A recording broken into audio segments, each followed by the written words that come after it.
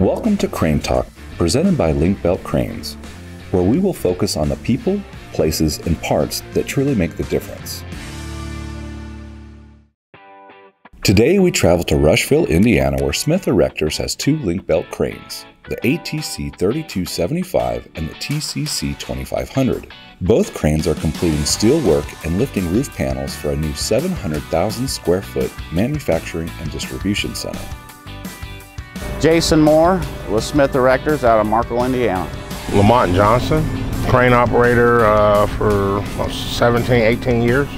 So we're in Rushville, Indiana, and we are building a dog food plant here. It's going to be the Northeast Distribution Center. So we have the 2500 on site, and we also have our 275 on site, and we set all the major structure, steel structure. We are doing insulated metal wall panels on these walls, and then we're doing insulated metal panels on the roof as well. Oh, it's very easy.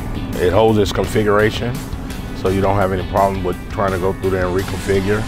Basically, I just start it up and let it run through its system check, and then push on the paddle and it'll start extending. You can program that computer so when you are setting a crane up and building the crane, the operator knows his limits on what he's doing, because when you're on those jacks, you got all that 156,000 pounds on 4 square feet, you got to have that on there.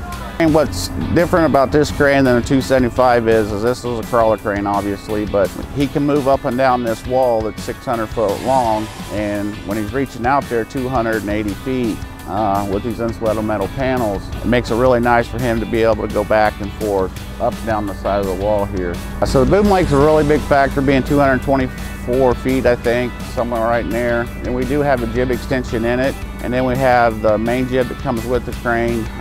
So we've got 97 feet of jib out, so that makes it really nice as well.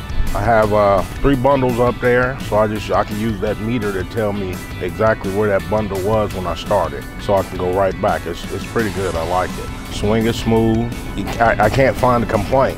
I will say one thing, this crane is a beast. I mean, it's a beast because for a 250-ton crawler, hydraulic boom, which crane guys will respect this, when you can lay a 223 foot of boom down on the ground, that's pretty impressive. I mean, that is really impressive. 2500, what we did is the bays are 60 foot wide, so the guys built the structures in on the concrete, and then we picked up the mega structures from inside with the 2500 and our 275. And those weighed probably right at 60,000.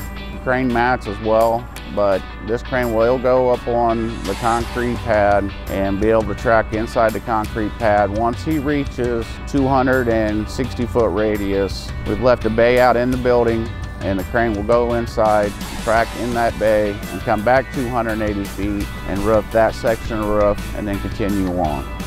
The things that surprised me about it is its power. Before we put the jib in it, we were picking stuff a little bit heavy, and it never even bogged down or anything. I think this is probably the best model I've been on.